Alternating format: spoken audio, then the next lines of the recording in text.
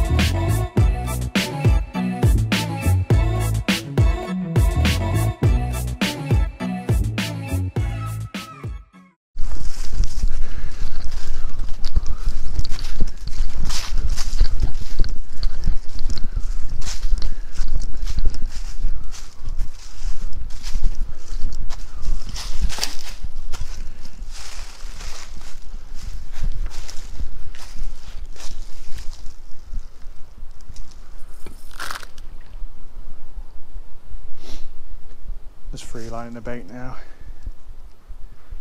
Roach on the circle hook. Oh, go on, pick it up. That was quick. Give it a sec. Ready? Reel. Oh no! Well, the official circle hooks are rubbish. Just gave that pike a free bait. For the bait that size, I'm surprised I didn't get hooked up. I think I struck a little bit, which is a big no-no when it comes to circle hook fishing. Damn it, I don't think I'll take another bait now. That's my fault, I should have reeled slower. Damn it.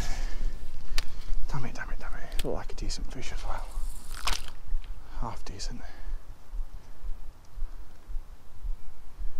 Send a second bait down to it. He's eating one roach, maybe he's got the taste for another.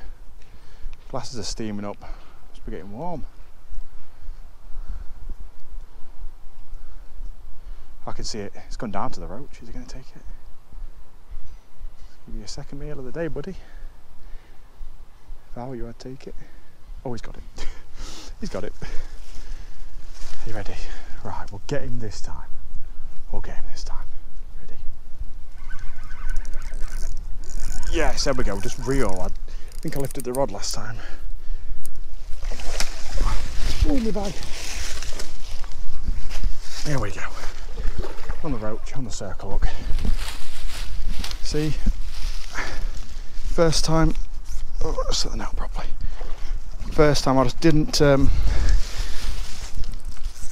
set the hook properly. I didn't just turn the reel, I lifted my rod as well, and I pulled the bait, well, the hook, straight out the fish's mouth.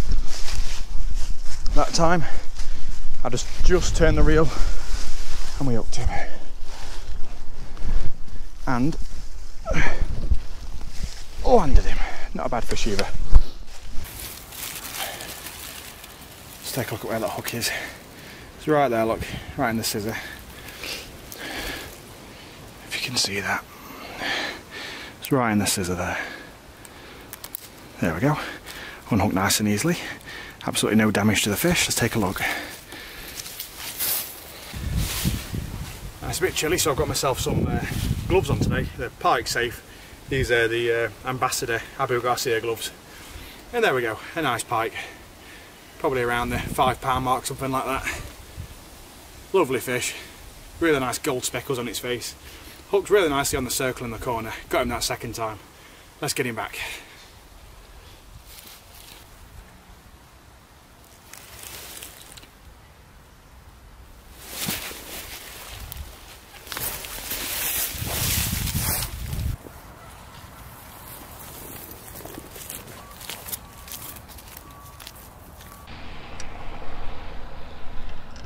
Tracer's on. Let's get that bait out. There it is. Just about defrosted.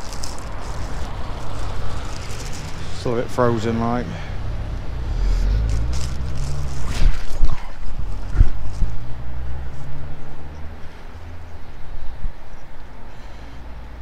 Right. Let's go. So put this hook buried right into the tail.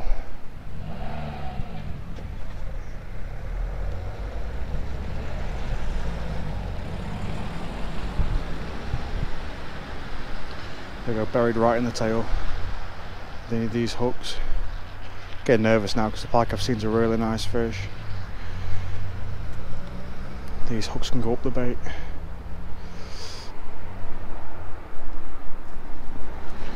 There we go, it's rigged.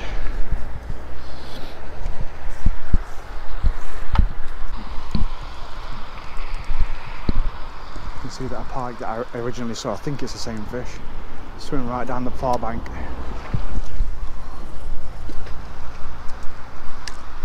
Damn it. So heavy, it's quite difficult to cast actually.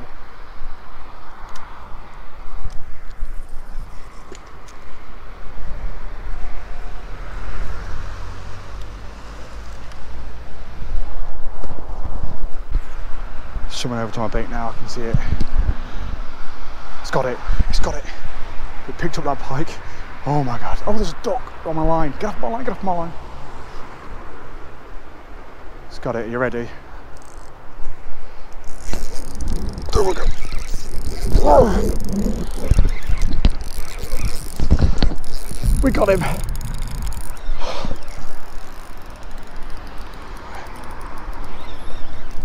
We got him. What a take. What a take. See the bait right on the end of the pike's mouth. I should have set my net up a bit better, shouldn't I?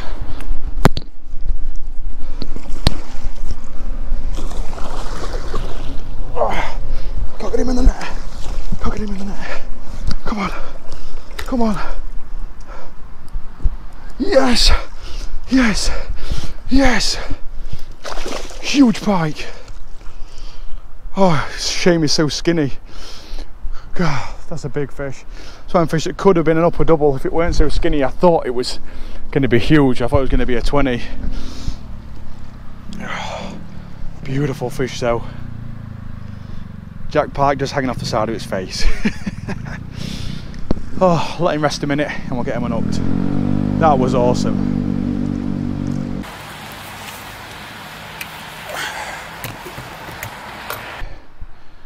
My rigging worked really well. I kept my bait and both the hooks are in that pike's mouths, both the trebles. You can see there, look, there's the bait on that circle hook holding on. Now this pike, I could only see it in the water because it had already received some mouth damage from, I'm guessing, a previous capture. But I've got some spray we can put on that to help it heal up. It's got some gashes under its chin as well, maybe someone had it on a lure. Really nicely hooked. There we go, it's one of the hooks out. Trying not to break my fingers. The other hook's a bit further down its mouth, but it's not too far, it's just towards the back of its mouth. There we go, got them both out. Nice and smooth.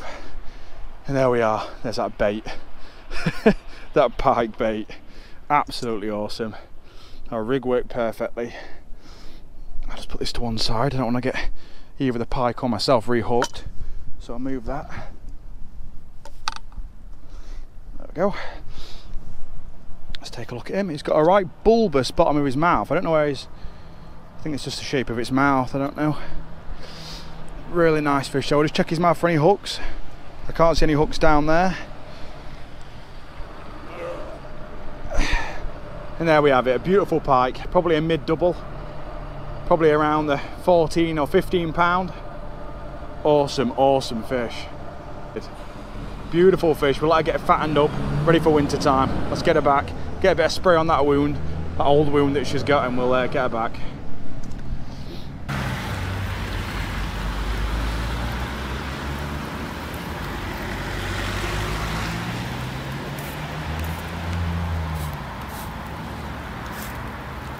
Check inside, so give us some fresh breath.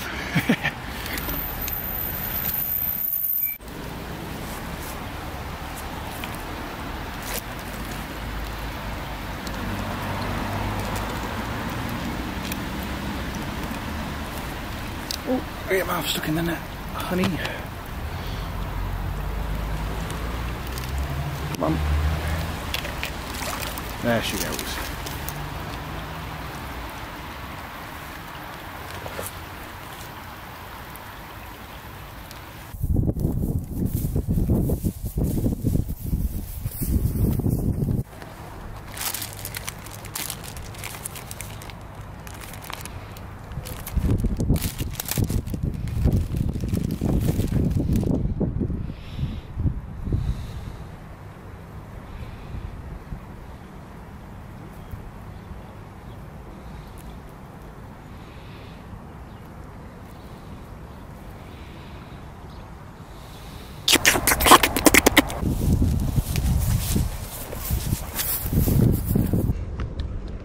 I'm going to start off without any shot on it whatsoever, just freeline it straight down, see how fast it goes, because it is a bit of a slack water here. We'll drop it down in this edge.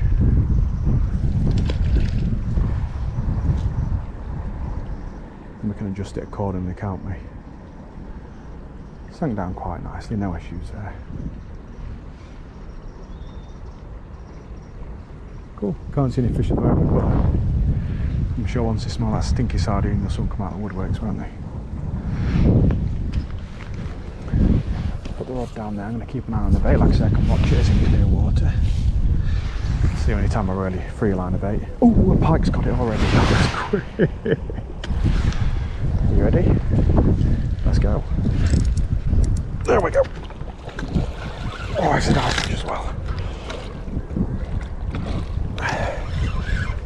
It's only got one hook in it, I think.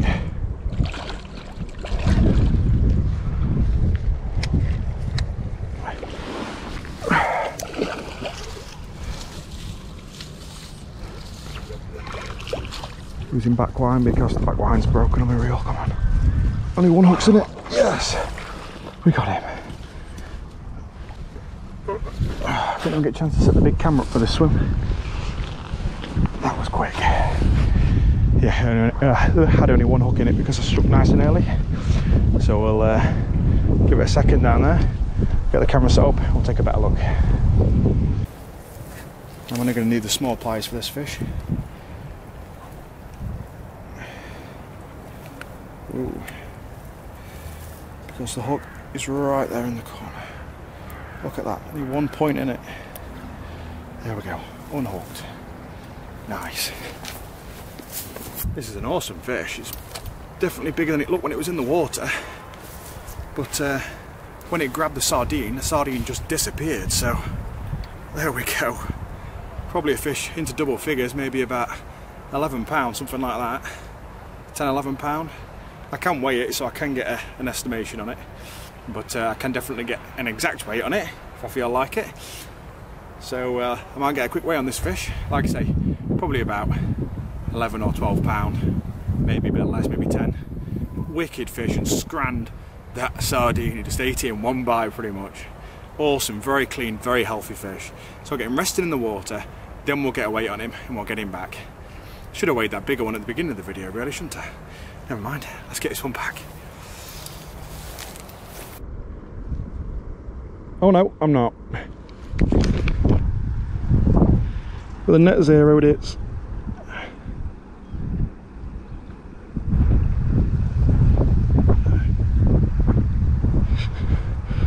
It's not holding, but it's around 11.14, 11.15. Just under 12 pound. Because she kept squirming. Let's get her back. Oh. We'll rest her down there. We'll give her a minute and we'll let her go. Wicked fish.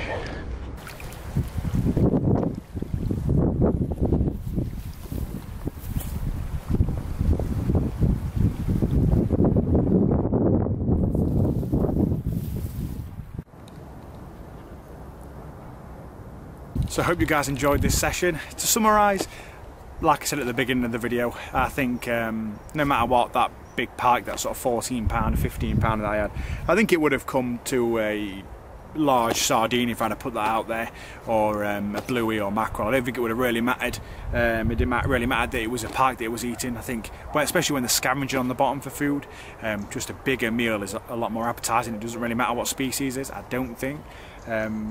But obviously sea baits are a lot more oily, so generally if I was fishing darker water, I actually think that fishing a bluey or mackerel, or just a sardine as opposed to a coarse bait, would probably work a little bit better just from them really high scent levels. So thank you guys for watching. Don't forget to subscribe to see more content. I've got an underwater video coming up probably in the next few weeks when I get around to finish filming it, which does actually include footage using this dead pike. I have got a little bit of footage of some fish investigating this, and it's a little bit obscure to what you might think. It's not a pike. So, hope you guys enjoyed. Remember to subscribe. Catch me later. I'll catch you guys later. Goodbye. Bye bye.